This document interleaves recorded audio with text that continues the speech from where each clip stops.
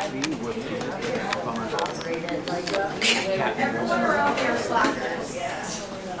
called him out, Joe? I just heard the word slackers. That made me pretty happy. Oh. Yeah, yes. Yes, my sun-shaped friend. Yes. Yeah.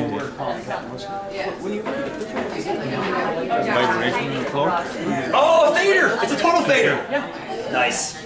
I never picked that up before. And then when you put the dots on there, it looks the little indicators, the LED indicator. Damn, it's good. I never thought about that before. What were you saying? It's a fader indicator. Oh, I'm a drummer. I don't know if I qualify. Yeah, you qualify. Yeah. So here we go. First thing I want you to do is turn your histogram on. On. Okay, histogram, plot 1. This is what I set mine up looking like. Plot 1 on, type histogram, data L1, frequency 1, zoom 9. And then I began to finagle. Michelle, what's up? I need help changing the frequency. Is it giving you a Y? Put your blinker on top of it. It is. Press the alpha button. Now press 1.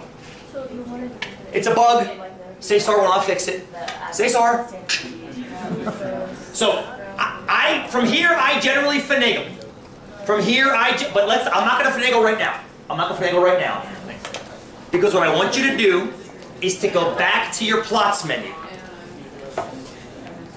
Back to your plots menu. Turn plot 2 on while leaving plot 1 on. Eh? Eh? So turn plot 2 on.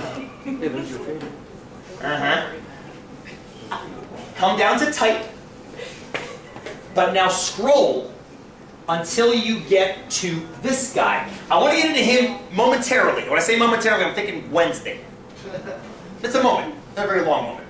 This guy looks like a box plot, yes? Select him.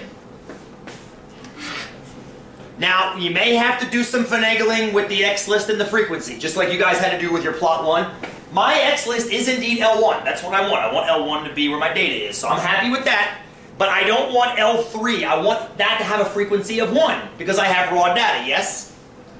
But here's some of you, when you hit the number 1, you get a letter Y. Why? Because TI will not fix the bug.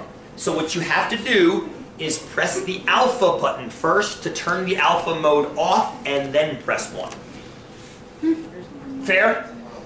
Ish. Well, it's not fair, but it's what we have to do to make it work. Is that cool, Faith? What's up? Well, we'll take a look. We'll take a look at break. We'll take a look at break. So now, if you press graph, you'll get the box plot with the with the histogram. Yes, that's okay. You gotta turn your histogram on. Your histogram must be off. I want to turn your histogram on. There you go. There it is. Now, I'm going to finagle.